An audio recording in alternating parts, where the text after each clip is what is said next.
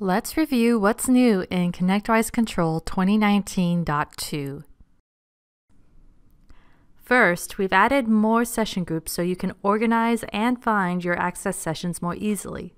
The new session groups are All Machines by Company, All Machines by OS, Outdated Clients, Host Connected, Guest Connected, Recently Accessed, and Offline.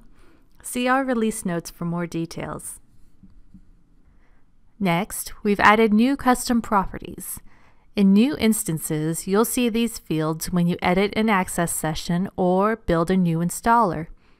The new custom properties are Company, Site, Department, and Device Type. Use these custom properties to label your sessions and create new session groups. Third, links are now converted into clickable URLs in the Notes tab. Next, when you resize the columns of the host page, your changes will persist per device.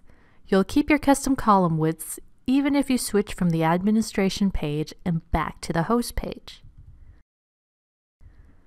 On the security page, we've made some small changes to internal users. If a user has an associated email address, you can type the word email in the one-time password field.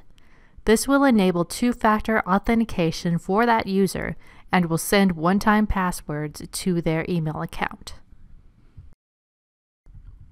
We've also added some validation in the one-time password field so you'll know if your key is formatted correctly.